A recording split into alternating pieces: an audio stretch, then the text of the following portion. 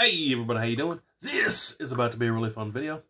This video is a long time coming. Upgrading my 1022. You guys who watched the show would have seen it quite a while ago, over a year ago. Stock 1022, nothing done to it. And it did all right. You know, we flung the boob lots out of it at like 100 yards. But nothing crazy precision. Wasn't putting them in the same hole or anything.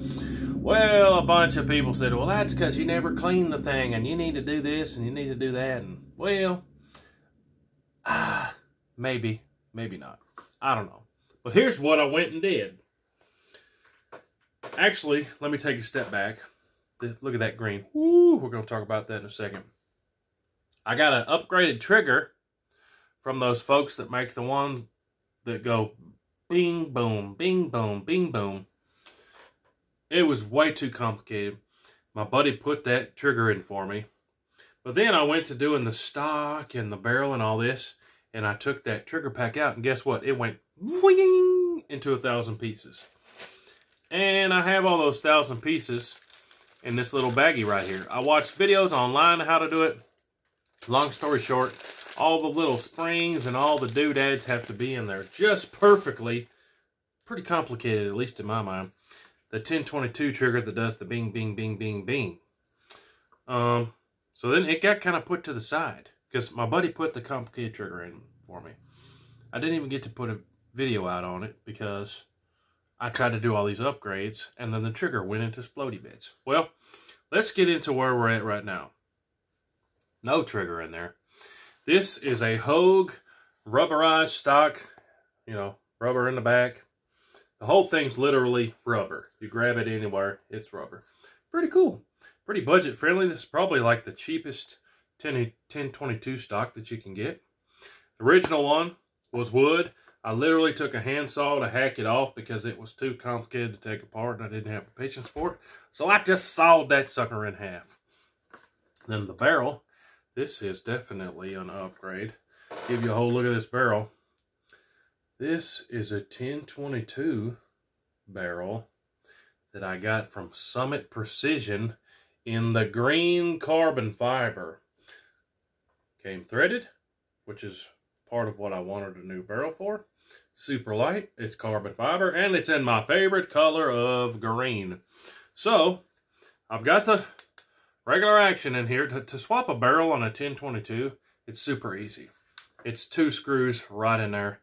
Bada bing, bada boom.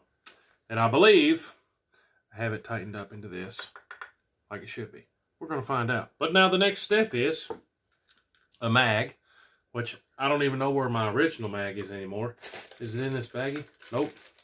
It's not. It's probably in one of my drawers somewhere with where I put the magazines at. And then I gotta have a trigger. You gotta have a trigger. Well, this one, like I said, it's way too complicated. So, guess what? I got a new trigger. I'm fixing to show you. Hold on. Alright.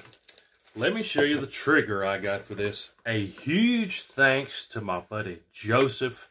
I won't say your last name, but Joseph sent me this trigger in to help me finish this 1022 project. So, big shout out to Joseph. Everybody in the comments say big thanks to Joseph for helping us finish this 1022 project where I can actually get it done. So, if you've never seen one of these before, let me turn that light off. That didn't really help, did it? Let me turn the light back on. It's called the BX trigger from Ruger. It says right there, fits any Ruger 1022 or Charger Pistola. Pretty sweet. Pretty sweet, huh?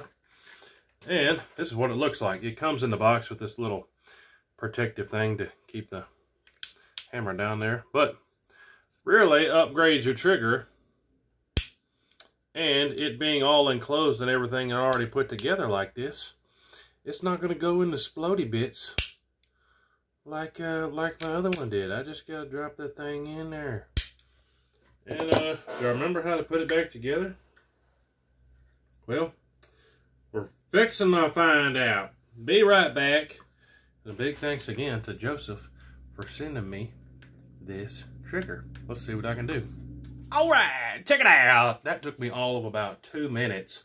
Luckily, I had kept the exploded bits of pieces of this thing because there's two pins. One that goes in here and one that goes in, oh, right about there, I guess. One here and one there that hold or pin this piece to the trigger peg. So the trigger that comes standard in a 1022, you drop it out, boing, it comes apart in like 10, 12, 15 different pieces.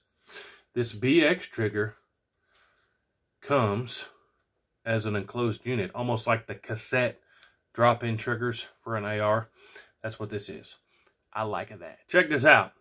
Very first try, I didn't even have to take it apart or anything and fool around with it. Very first try. Come on, man. Gotta have the safety off. Boom. Hey, it works. Very first try. Well, it wasn't supposed to stick back, but it did. We'll figure that out. First try. Maybe there's a burr right there or something. I don't know. But, needless to say, it's working. And I dropped the thing in there and put it back together. So, Hogue, budget-friendly Hogue sticky rubber stock from Brownells. Summit Precision green carbon fiber barrel that is threaded. And that Ruger BX trigger in there. I couldn't quickly find the regular 10 mag there, but I've got one of these. These are pretty cool. I'll show you here. The only issue with these has always been the fitment is not perfect. You can hear it make a noise. It doesn't snap up in there perfectly. You can see it's got some wiggle. But that's the mag that I can find for now. The next step is, what in the devil did I do with this rail? I had a 1022 rail on it before with a scope on it. But that was over a year ago now, and I don't know what I did with that. So I'm going to have to either do some digging. Might be in this drawer right here. I don't know. Probably not. Probably faster for me to just order a brand new one. I'm sure there's something that's real cheap for like 20 bucks or something. But stay tuned. We're going to be doing a whole lot of testing with this. The only thing stock about this is that piece of metal right there, and then the little charging handle. Aside from that, all new Ruger 1022.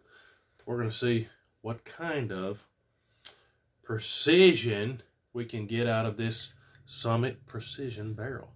Should be a whole lot of fun. But hey, thanks for stopping in. Thanks everybody for hassling me about getting this thing done. There are going to be some videos on this thing real soon, some boot light testing, so on and so forth, as soon as I get a rail here. Obviously, there's no irons or anything on this barrel. But hey, appreciate y'all watching. Thanks for stopping by. Whole lot more on this real soon. Appreciate y'all. Comment down below what you want to see next time. Make sure you go check out hootyhoo.com. Sign up for the newsletter. Appreciate y'all. We'll see you on the next one. Hooty-hoo!